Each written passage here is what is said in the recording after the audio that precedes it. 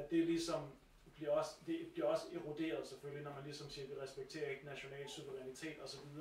Så er der ligesom de her grænser, som har sat givet en vis tryghed, kan man sige, eller en vis struktur på tingene, de er ved at forsvinde, og så er der et kollaps af et finanssystem, og en økonomi af dem, der ligesom spiller de her magtinteresser, at deres reelle magt, fysisk set og så videre, er væk. Grænsen ved Rusland er meget langt væk fra USA i en vis forstand og så videre, så man overstrækker sig ligesom også på det felt, så det er bare et par forskellige sådan, dimensioner af det, men det er svært for folk at tænke over de her ting og se, hvor det ender hen. Det er ligesom, om man ikke rigtig vil gå derhen, og det hænger nok også sammen med, at man er pessimistisk generelt, så hvis man tænker, okay, jeg kan ikke personligt gøre noget ved at forandre det alligevel, så har jeg bestemt ikke lyst til at tænke over sådan noget hele tiden, men det er selvfølgelig heller ikke rigtig en løsning. Men kunne du sige noget til det, om du har nogle indsigter? Nej, jeg vil sige, altså der er, det er rigtigt, som du siger, der er en, på den ene side, altså folk tillader sig at have en begrænsning i, hvad de ønsker at tænke. Altså for det første ønsker de ikke at tænke, ønsker ikke at vide, hvad der egentlig foregår. De ønsker ikke at tænke de fulde konsekvenser af det, de ser foregår. For eksempel, at det her kan føre til atomkrig. Så helt automatisk kommer der ligesom en blok ned, som siger, men så galt kan det ikke være. Fordi det har jeg ikke lyst til at tænke på. Og så holder man op med det. Jeg vil ikke snakke om det. Worst case scenario, det kan jeg ikke lide. Jeg tager det her best case scenario, det kan jeg meget bedre lide. Og så forholder jeg mig til det, og så kan det være, det går. Og så går det på et eller andet tidspunkt typisk af helvede til. Det var, hvad der skete med Første Verdenskrig. Fordi alle havde et best case scenario. Vi har vundet krigen i løbet af 2 uger. Sådan gik det bare ikke. Og med atomvåben, så bliver det jo så bare lidt mere ubehageligt. Det andet er, at ved siden af det, så er der så også, som du siger, en sammenkoblet med det, og en af grundene til det også er sådan, det er, at folk føler, at de ikke kan noget. Altså, og hvad kommer først, hønen eller ægget?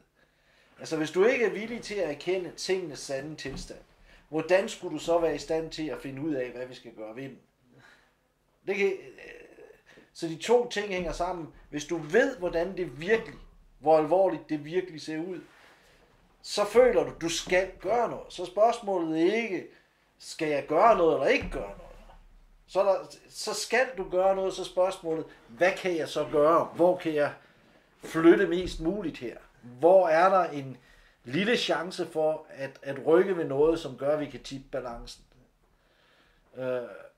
Og det mest forstemmende er, at man kan jo så sige, almindelige mennesker, hvis du er smed, og du laver dit arbejde og så videre, du har aldrig rigtig tænkt så meget på de her ting. Men hvad med de folk, der vælger at være politikere?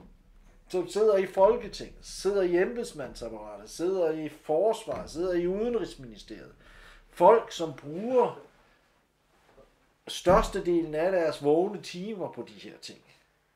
De burde da i det mindste påtage sig det ansvar.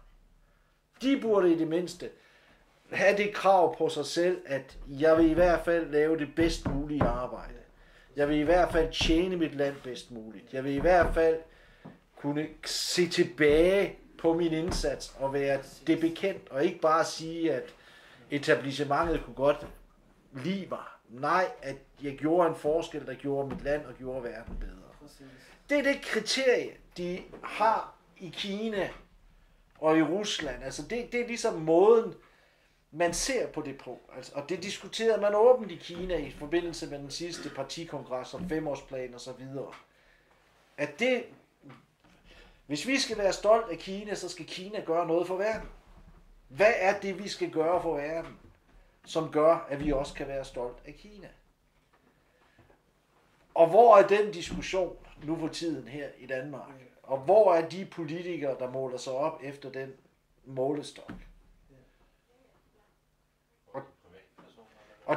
Og det er det, der skal til. Det er så paradoksalt, når du tænker på, om 100 år, så er havene steget med 10 meter, og vi er alle sammen ved at drukne, ikke? Men i næste uge, altså bare et par år siden. så kan atomvåben komme ned over os alle sammen. Det er ikke nogen, der gider.